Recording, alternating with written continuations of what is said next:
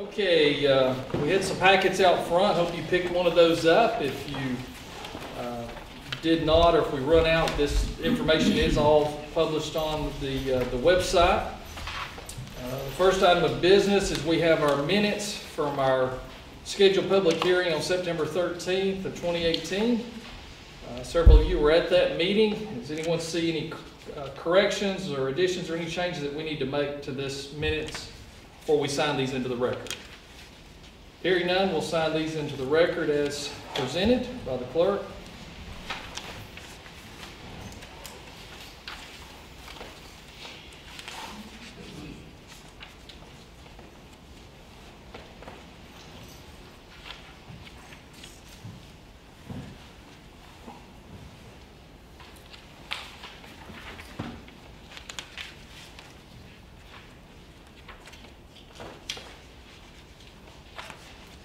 Okay, at this time we have our item on our agenda for our financials, and we have presented y'all copies of those on our general fund balance and also the enterprise and special account fund. And so, wait a minute, I'm getting out of order here. We got one more minutes to do. So we have also our minutes from public hearing. Okay. I'm sorry, this first one was the public hearing from the 13th, and then we had a regular meeting for the 13th. Thank you, I forgot about that right off. So does anybody have any corrections or anything to add to the minutes of September 30th meeting? September 13th meeting of our regular scheduled meeting. Sorry about that. Hearing none, we'll move to approve these into the record.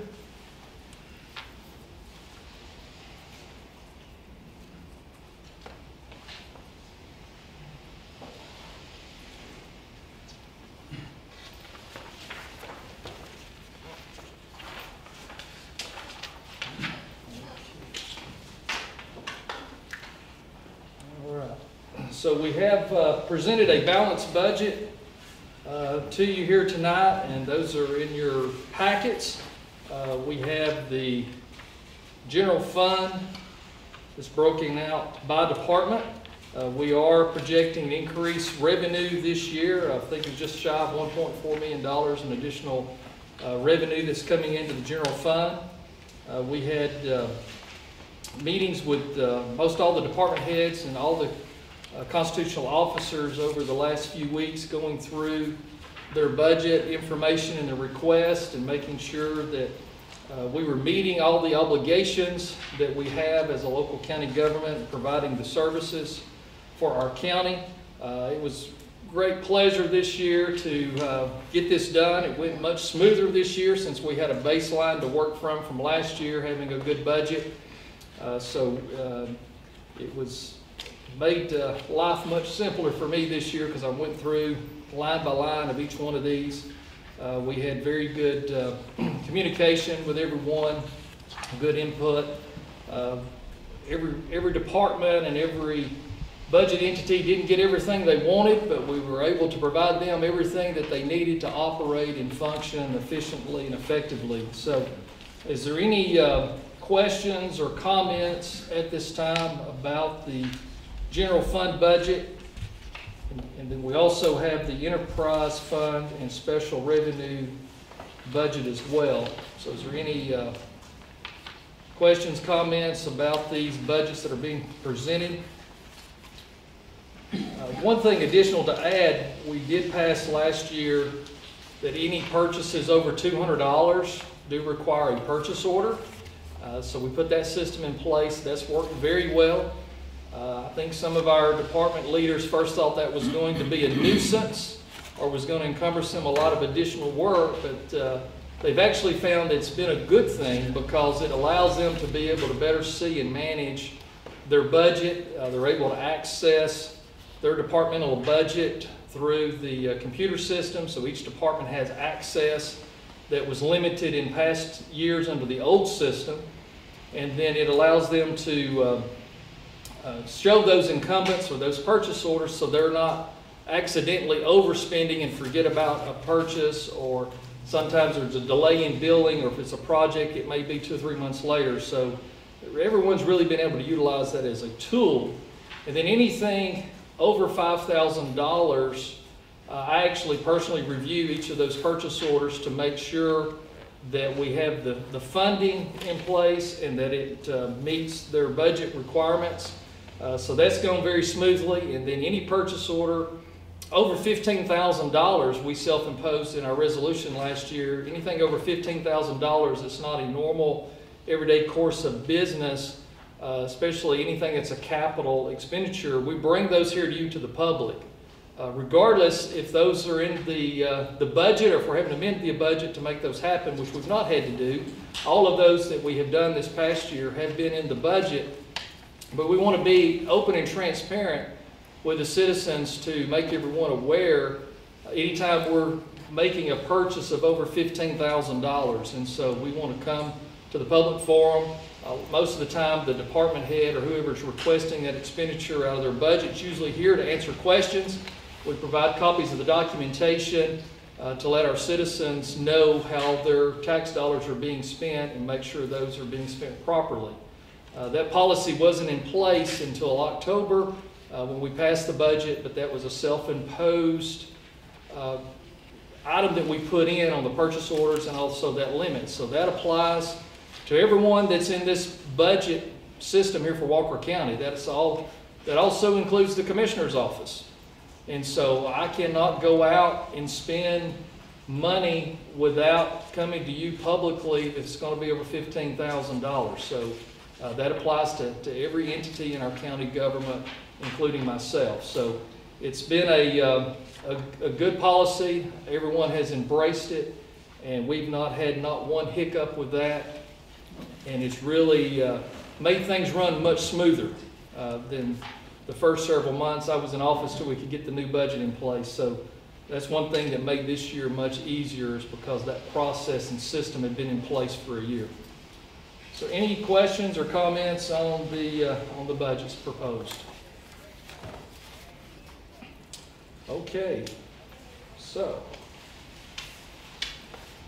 we will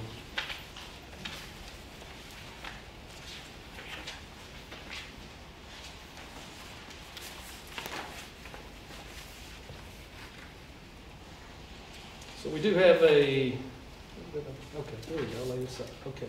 So item number 1, we do have a resolution here. It says a resolution to adopt the general fund budget containing estimates of proposed revenue and expenditures for fiscal year 2019, beginning October 1, 2018, and ending September 30th, 2019.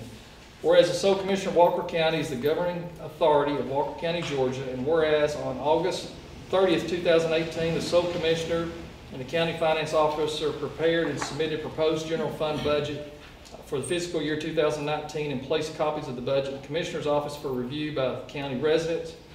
And whereas notice was published on August 29th, 2018 in the Walker County Messenger, the legal organ of Walker County, the proposed budget was available for review, and the public hearing on the proposed budget would be held on September 13th, and the general fund budget would be considered for adoption at the public meeting on September 27th, 2018. Whereas the public hearing was held on September 13th, 2018 to receive public comment on the proposed budget pursuant to OCGA 36-81-5, and whereas the sole commissioner, having studied and reviewed the proposed budget, deemed the approval of the revised proposed budget to be in the best interest of Walker County, and therefore be it resolved, the sole commissioner of Walker County, Georgia, that the budget attached hereof, Exhibit A, and made as part hereof of the year beginning October 1, 2018 and ending September 30th, 2019 is adopted, approved to be effective October 1, 2018. So resolved and adopted the 27th day of September 2018. So I will sign this, and then our clerk will attest this.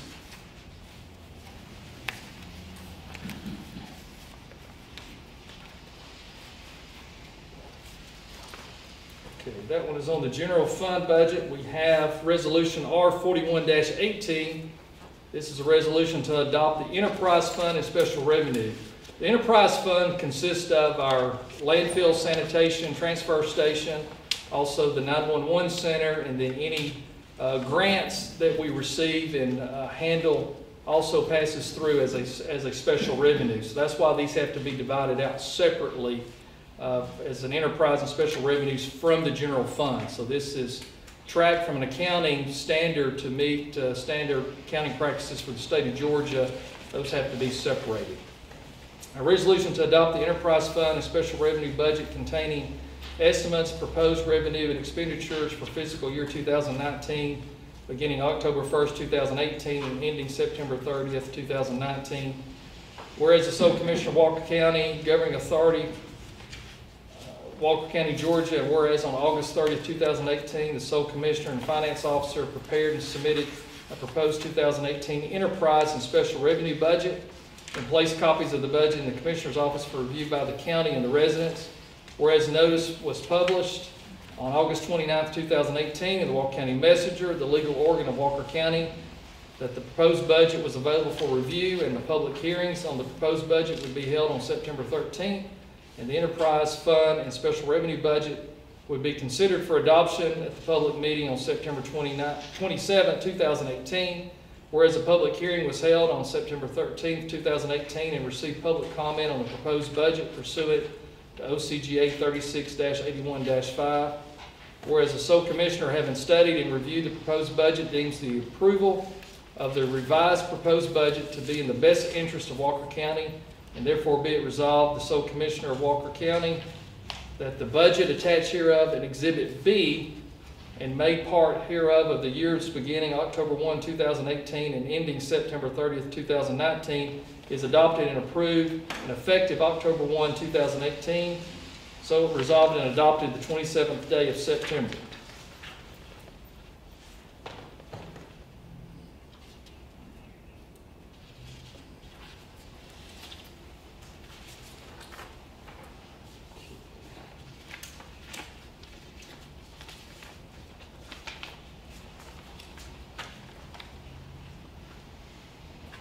Okay, on to the fun stuff. We have a proclamation for you tonight. By the sole Commissioner of Walker County, a proclamation, Fire Prevention Week, whereas Walker County is committed to ensuring the safety and security of everyone who lives and works and visits our great county, and whereas the fire department responded to 352,000 home fires across the United States in 2016, resulting in 2,735 fatalities, according to the National Fire Protection Association, NFPA. And whereas 4 out of 5 deaths occur at home each year, and the fire death rate per 1,000 home fires has grown 10% since 1980. And whereas Walker County residents should identify places in their home where fires can start and eliminate those hazards using smoke alarms, which have been provided to save lives. And whereas Walker County first responders are dedicated to reducing the occurrence of home fires and home fire injuries through prevention and protection education. And whereas Walker County residents are responsive to public education measures and are able to take action to increase their safety from fires, especially in their homes. And whereas look, listen, and learn, be aware, fire can happen anywhere, the 2018 Fire Prevention Week theme effectively serves to remind us that we need to take personal steps to increase our safety for fire now. Therefore, I, Shannon, Whitfield, sole Commissioner of Walker County, do hereby proclaim October 7th through 13th, 2018 as Fire Prevention Week in Walker County, and urge everyone to be aware of their surroundings, look for available ways to out of their homes in the event of a fire and other emergency, respond to smoke alarms, sounds by exiting immediately, and to support the many public safety activities and effects of Walker County Fire and Emergency Services during Fire Prevention Week 2018. In witness thereof, I have upon to set my hand and cause to the seal of Walker County to affix the 27th day of September 2018.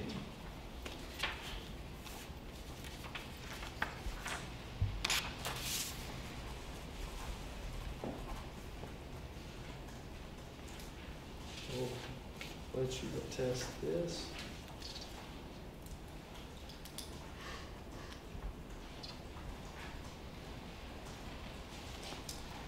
And with us tonight, we have one of our great staff members, Mr. Paul Linder is here representing the fire department. We want to present this to you, sir, and we appreciate all your hard work and dedication and for your leadership for Walker County.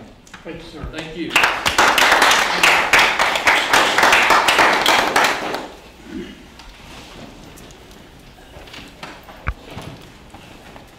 Okay, at this time, that ends our regular scheduled meeting, and we will close out our regular meeting. Thank you for coming tonight.